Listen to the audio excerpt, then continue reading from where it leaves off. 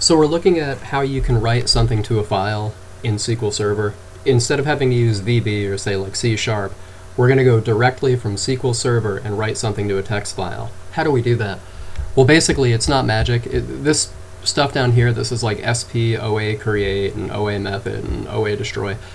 These are basically stored procedures that are built into SQL Server, and it's like anything else. You open up a file system object, you open up the file, you write the line, you close everything up, and you're good, just like any other programming language. But this is an awful lot of stuff to have to write every time you want to do that. So I just took a few minutes and I built a stored procedure called write to file, and it just takes two parameters. It takes the file, which by the way is the full path of the file on your operating system, with the file name with it, whether the file actually exists or not. This will not create directories, but it will create the file if the file's not there yet. If it is there, it'll just simply append to it. And text in this case is just what we're writing to the file. So instead of having to write all this stuff every time, what we're going to do is just call the stored procedure. It's got the database name, DBO for database owner, and then write to file. And then these are the two parameters. This is the complete full path of the file, and this is what we're trying to write. Did it work? Let me just show you. There's nothing in this directory right now, Acme log files. So we're going to do that. Now, by the way, the first time you do this, SQL Server will complain and it'll break. And this is what it looks like.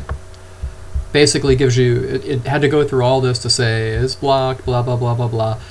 This SPOA create stuff will not work out of the box. It's turned off. All you have to do is run this script, and you don't even have to memorize this. All you have to do is take this error, stick it into Google, and it'll come back. Every site that comes up will have this on it. All you do is run it. It runs fine. It says, you know, this was turned to this, and blah, blah, blah, blah, blah, and then you're good to go. Now, when you run this, it works.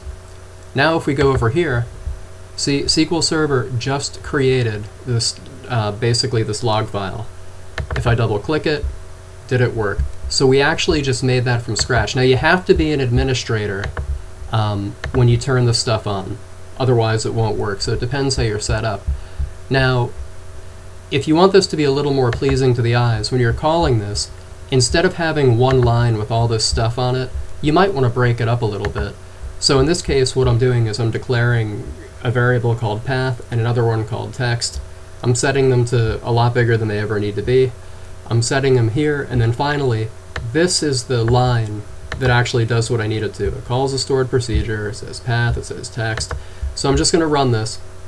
Here, you see it runs fine. But if you'll notice, now that it ran again, it didn't create another file.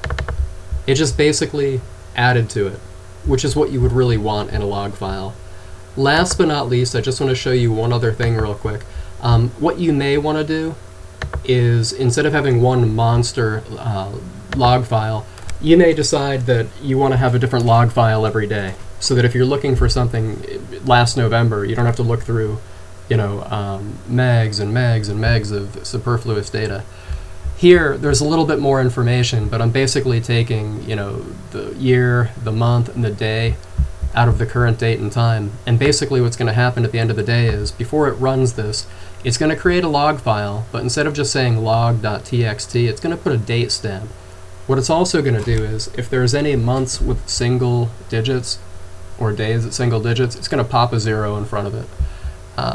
Actually, it's not going to do that because I forgot to set that up, but let me just run this. Boom, there we go. And now, when we go look in our directory, whoops, how'd that happen?